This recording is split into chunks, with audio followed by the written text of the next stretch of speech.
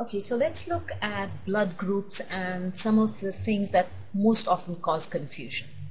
So let's look at what we do know about blood groups. So if you look at this little chart here, so let's say somebody's blood group is A, then we know that on their RBCs, the antigen present is A, and that's what determines the group.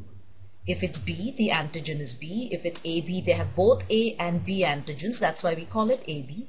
If it's O group, they do not have any antigens. That's why we say it's O. And if there is, and for the RH, the antigen we use is D. If they do have the antigen D, then we say they are positive. If they do not have the antigen, then we say they are negative.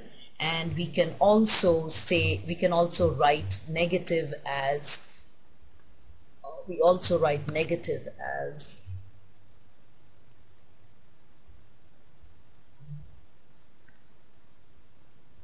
can write it as VE.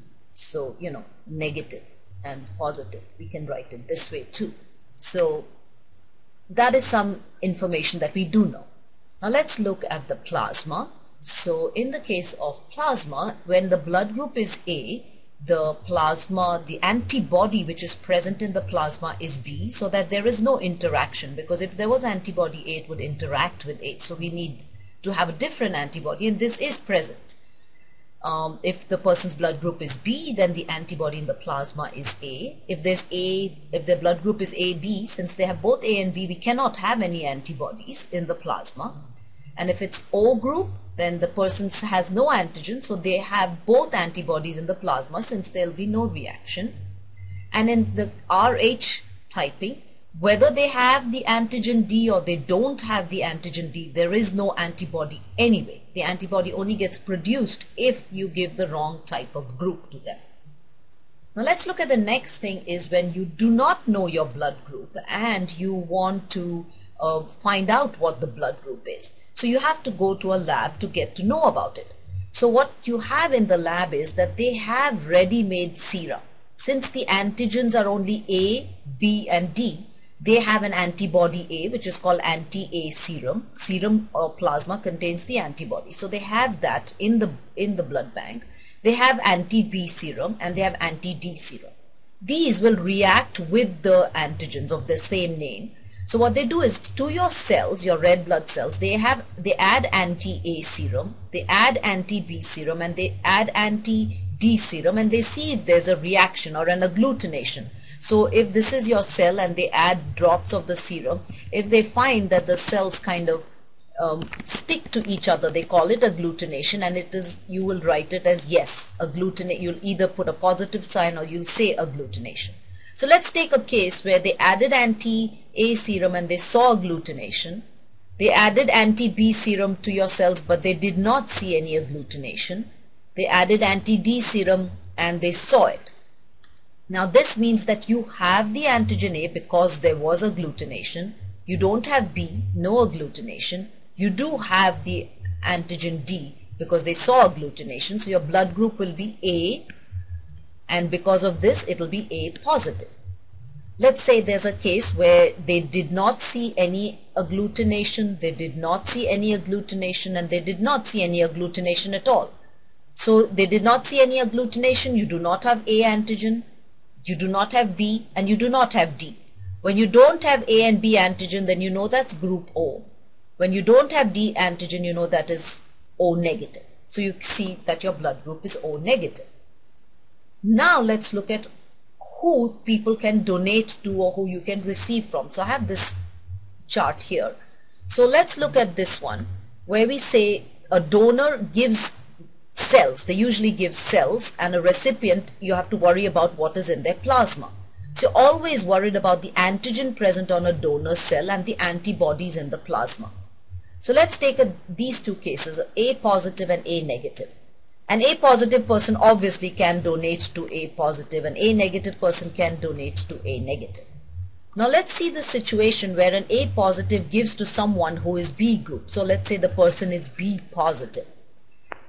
Okay, so we have A positive blood group and this person is B positive. So in their plasma, the person, the recipient, will have antibody A. We know that if you're B group, you have B antigen, but you have antibody A, and they're positive, so they have the D antigen. The positive and the positive is okay because both donor and recipient have the same antigen, so there is no problem, and D has no antibody to it. But because this person is A group, they have antigen A, but this person has antibody A. So if you give A to this one, the antibody will react and you will get agglutination. So you can see that an A positive person cannot donate to B group. B is positive or negative because of this antibody A. So you cannot donate to the opposite group. So that's one thing. Let's look at A positive donating to an A positive, to an A negative group. So let's see this. So I'm going to make this as A negative. So when a person is A negative, so you look at this situation, they have antibody B in their group and they do not have any D antibody, which is fine. So B antibody is present, that will not react with the A, so that's okay.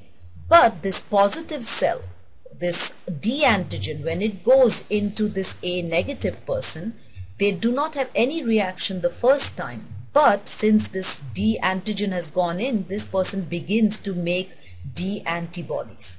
So the second time around, if by mistake you give them A positive blood, there will be a reaction because these D antibodies will interact with these positive cells. This is particularly important in pregnant women.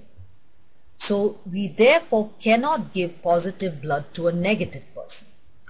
Let's look at this situation where we have, so I'm going to erase all of this. We have an A negative person, who all can they donate to? They can obviously give to the same type of person. So A negative can always donate to A negative. How about A positive? Let's say the person's A positive. What antibodies do they have? They have B antibody in their plasma, and they do not have any antibody. This is D antigen, but remember, no antibody for D in their plasma as yet. A negative, A and A is fine. This person is negative, you're always worried about the antigen. Since there's no antigen present, it will not provoke an antibody reaction. So you can see A negative can donate to both A negative and to A positive. Since there's no antigen, it will not provoke a reaction. So you understand that negative blood can be given to both negative and positive people, but positive blood cannot be given to negative people. You can only give it to positive people. So that's really important to do. I've given you one example, you should be able to do the others.